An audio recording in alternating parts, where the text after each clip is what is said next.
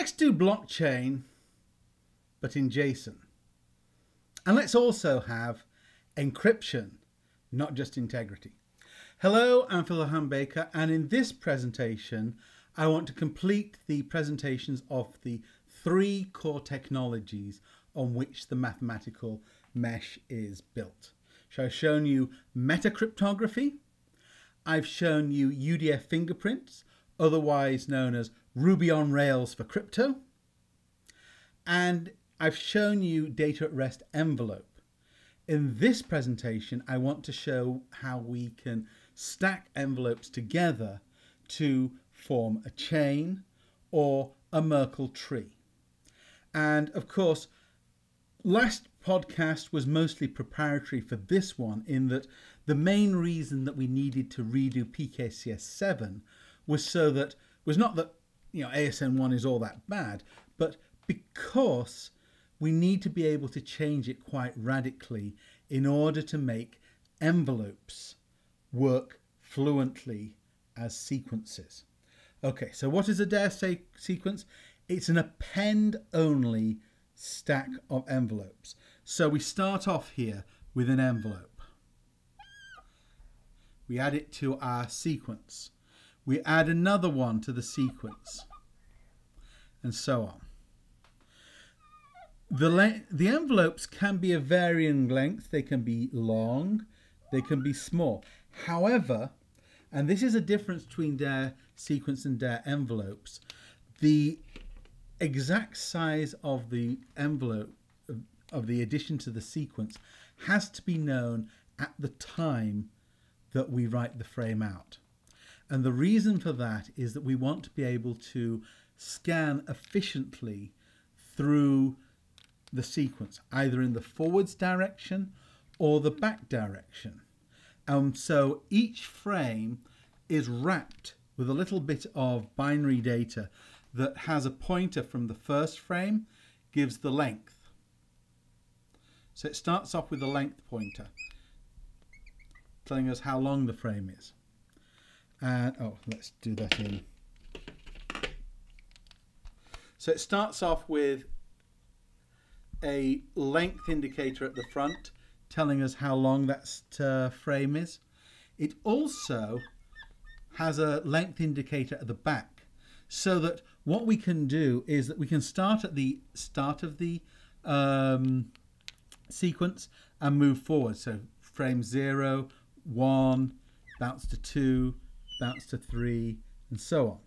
Or we can start right at the end, which is, an easily obtained place.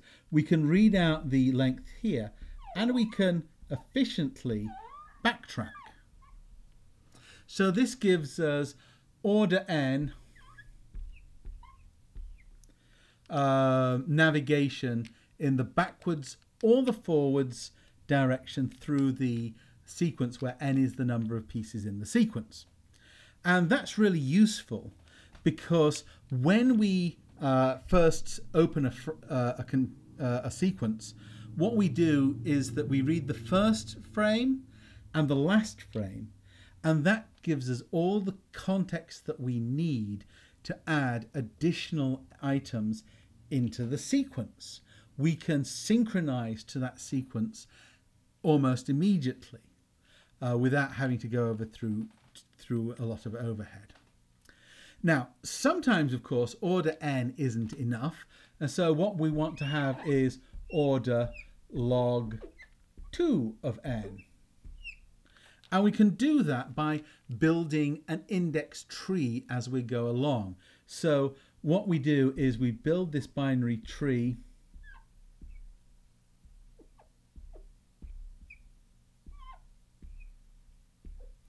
and each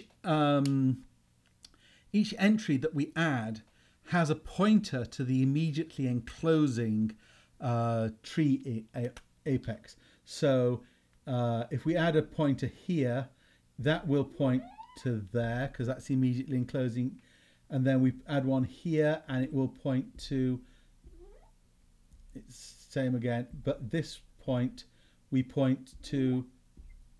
So basically we're building up this tree, and that allows us to navigate to frame number X in log2n operations, no matter where we are. And it's just a binary tree search, which is, convenient. Now, sometimes, of course, what you want to be able to do is to open up the sequence and then go to exactly the frame that you want in order of 1 complexity. And we can also do that if we write out an index and put that at the end of the sequence. So quite often in a DARE sequence, the very last frame envelope in the sequence will be an index of the whole thing. And then we've got order 1 lookup and can just go straight to whatever it is that we need. So that's our navigation capabilities that we get in DARE sequence. We've got sequential navigation, chain, forwards or backwards direction. We've got a binary tree, and we've got a direct index.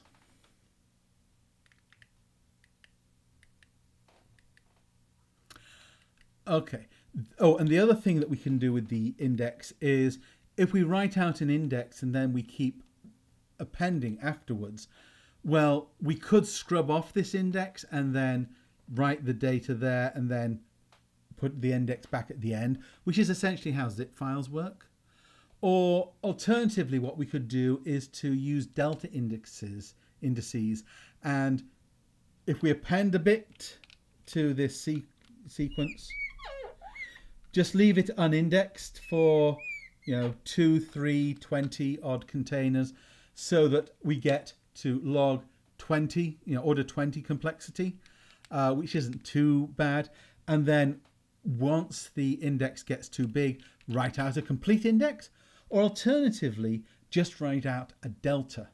So we've added 64 items to this sequence. Okay, we'll have an index for just those 64 items, and then that will point to the previous complete index. So there's various strategies that can be achieved using the tools that DARE sequence provides. Which is best in which circumstance, that's the sort of thing that graduate student projects are made out of. Okay, so that's the basic navigation capabilities, but obviously the mesh is a cryptographic infrastructure, so we want to be able to put digests and integrity checks and signatures. So since each of these is a DARE envelope, we can of course just stick a signature onto any of these frames, and that's fine. Or we could put a digest on, and the digest can be useful in of itself, simply because that digest value can then provide us with a super checksum over the contents. Now, whenever we're doing this integrity checking, we're always doing it over the envelope payload, which will be ciphertext if the envelope is encrypted. This means that we can always validate the integrity of a sequence, even though we cannot decrypt it. And that's critical in the mesh. I'll show you why a bit later on. So we can sign them, so we can generate a chain of, we can generate a chain of digests by calculating the digest here, and then when we calculate this digest, we add in the previous one and this one and so on.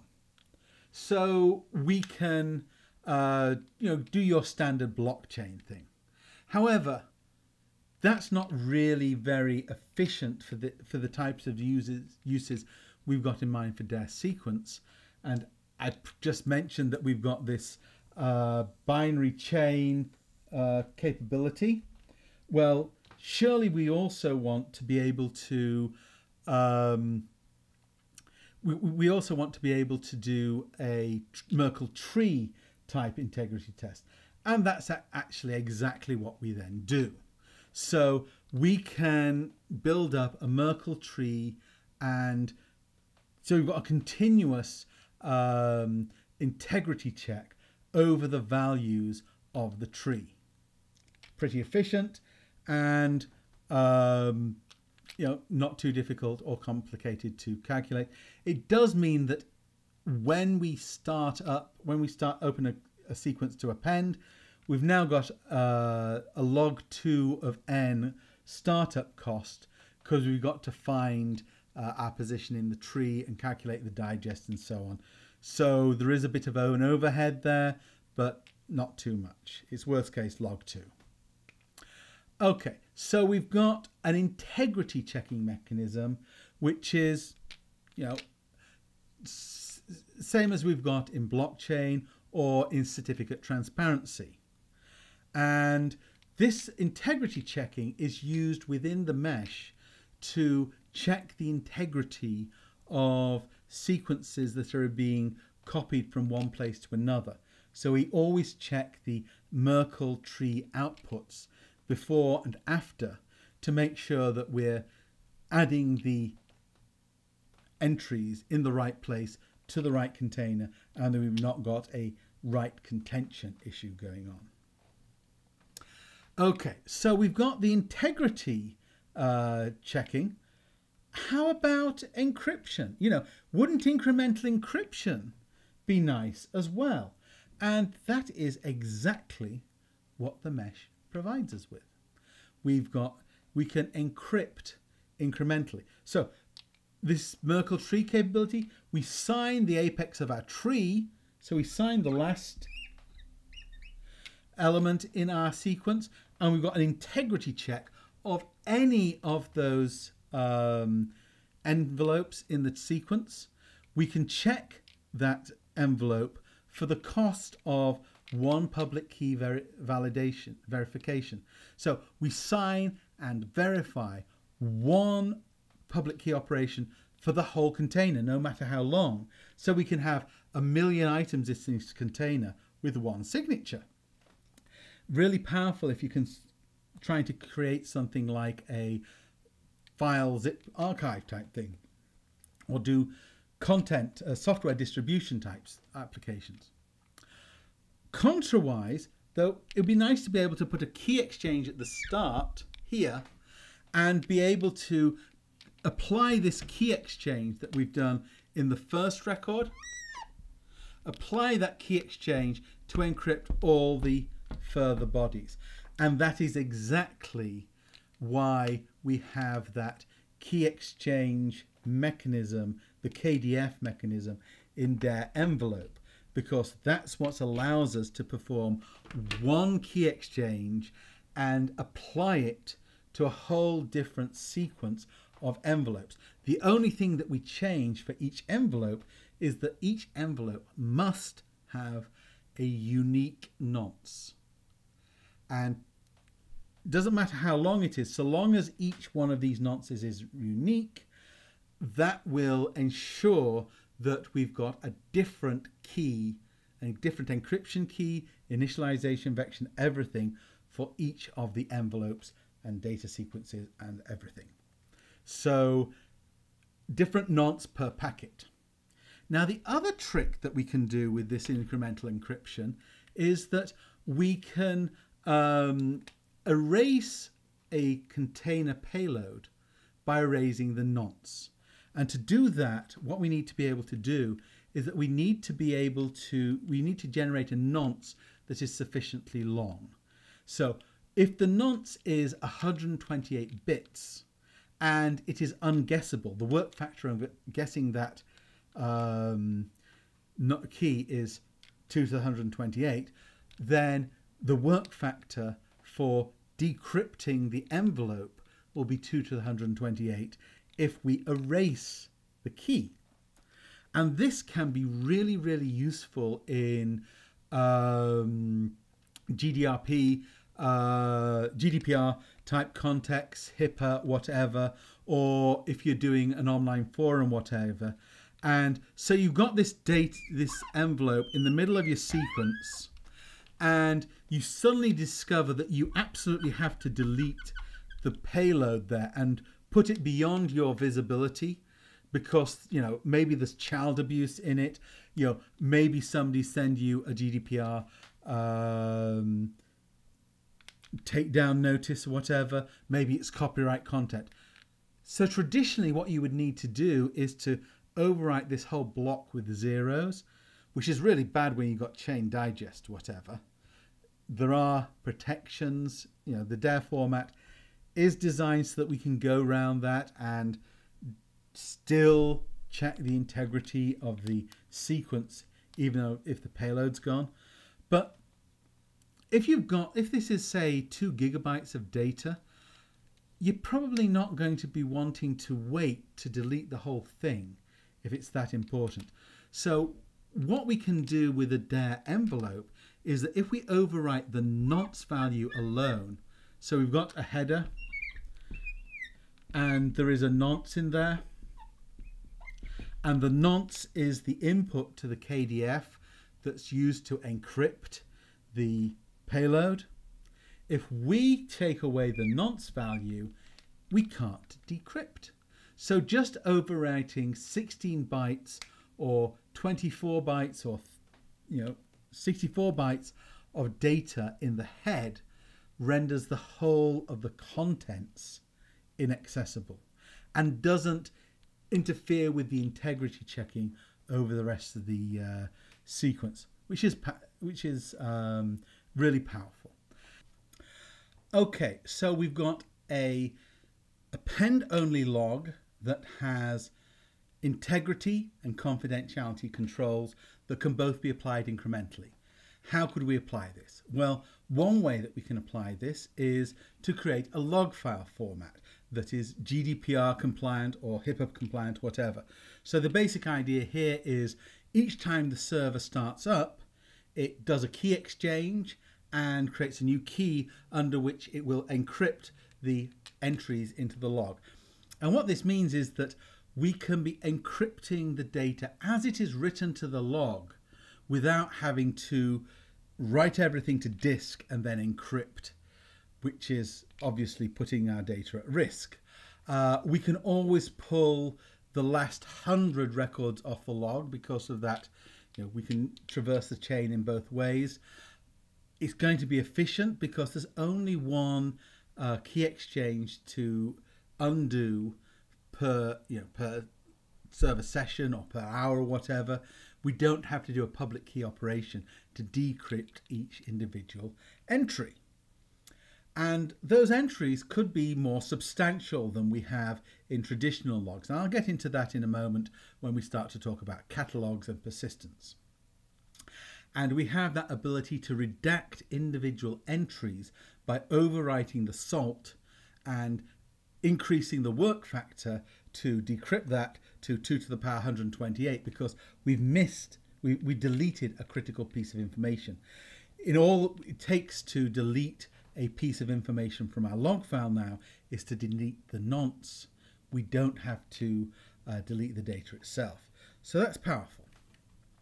Another thing that we might use it for is to create a web file archive, a zip archive type thing. And I've got a separate presentation on this because there's a WPAC working group that has been started. And while it looks like they're focused on reusing zip, if you choose to go and develop something new, well, I've already done a lot of that work of producing something that is JSON friendly and has crypto built in and integrity checking and Merkle trees, and is actually designed to be used as a software distribution format and a web data distribution format. And I'll explain a bit more about that in the WPACs piece.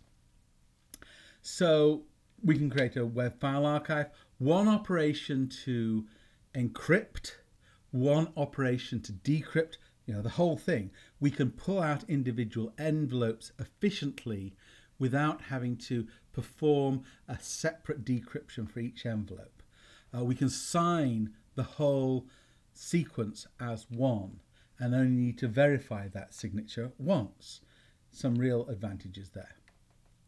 And we've got a format that we can use for forensic data collection. Now this is really powerful because if you've got a tamper-evident format, we should have been using this for all police logs or police communications that are entered into evidence, because you automatically get chain of custody. So, you know, all photographic evidence taken at the scene of a crime should be entered into a tamper-evident forensic log. And the same for if it's a computer-related crime. You know, every device that is taken down and is cloned, we should get a fingerprint of the drive or the device or whatever at the moment it is analyzed the first time, and not have this situation where we have cases that turn on whether the person who did the forensics did it right, because quite often that first person, if they've messed up, you've got no way of going back. And of course, all court submissions, again, they should all be entered into a tamper-evident log. It's just common sense. Okay, so the way that we use the DARE sequence in the mesh, which is what it was designed for, of course, is two things. One is mesh spools, and the second is mesh catalogs. A mesh spool is used to, it's a spool of mesh messages. Usually. We could also use them as a spool of tasks, but so the idea here is that Alice talking to Bob, when she sends this message, her message to her outbound service, it's going to be recorded on something, and that's going to be an outbound spool. Okay, and then when it is passed over to Bob, that's going to be added to Bob's inbound spool. And these inbound and outbound spools are DARE sequences that can be synchronized to each one of Alice's or Bob's devices. And so they've got a quick and easy way of obtaining all the state of the messages that they've sent and received across all of their devices built into the protocol. And the only thing that we need is a mechanism to synchronize DARE sequences. I'll come to how we do that in a moment. And so it's also designed so that we can periodically purge the spool and delete the entries that are unnecessary using mark sweep or whatever types. And you know, this is starting to look like a log-based file system, which is not surprisingly. Okay, so the other one that we have here is a mesh catalog.